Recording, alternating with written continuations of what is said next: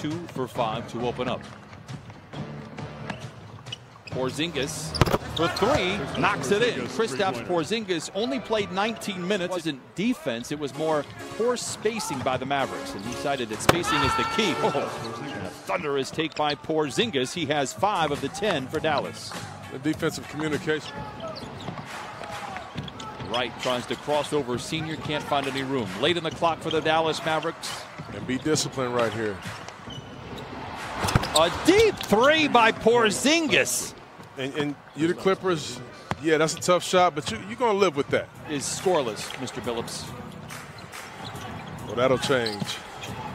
I take that as a feather in the cap for the Clippers as Porzingis makes a tough shot. 2 for Zoo. Clippers are down by 2. They've never led in this game. Doncic finds a seam. Good ball movement. Porzingis, a good look at a 3 and knocks down the triple, his 3rd. That's that three-point line that we talk about, Luka. The little stinger, I'm guessing.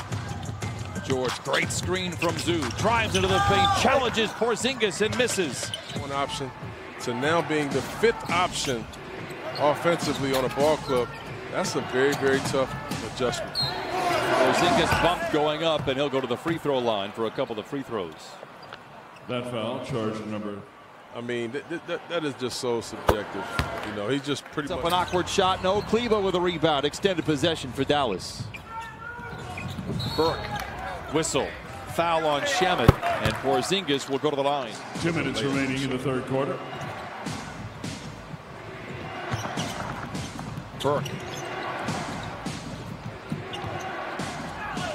Porzingis looking for the contact and gets it from JaMychal Green. Foul charge number 4. Usually, you know, you're able to kind of control certain teams. Paul George 4 for 15.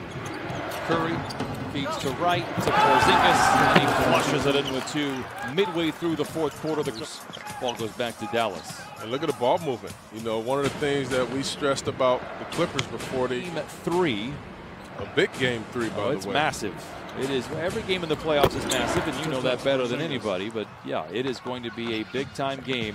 The Mavericks were sensational. The basketball where they just one person had it the entire time, and everybody kind of standing around, which really just it's a bad brand.